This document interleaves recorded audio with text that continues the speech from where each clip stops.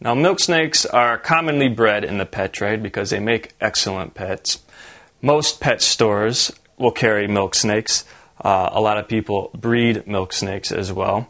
The best way to find a reputable breeder now is to go online on the computer, type in milk snakes in the state where you live or the country you live in, and find a reputable breeder.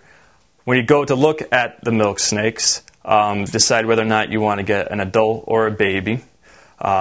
Babies are sometimes a little bit more wigglier, harder to work with, but they also make a rewarding pet if you constantly handle them. Now, in choosing your milk snake, you want to make sure your snake is active, is alert, moving around.